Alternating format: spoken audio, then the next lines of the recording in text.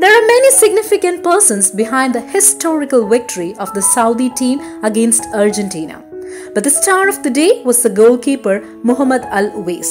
He was able to shot back 5 sure goals. Even the superstar Messi failed in front of him, in fact 2 times. In the previous World Cup, it was mainly his fault that led to the loss of the Saudi team, and hence he had to face several criticism. But after becoming the #1 goalkeeper of the national team, his performance has turned out to be tremendous.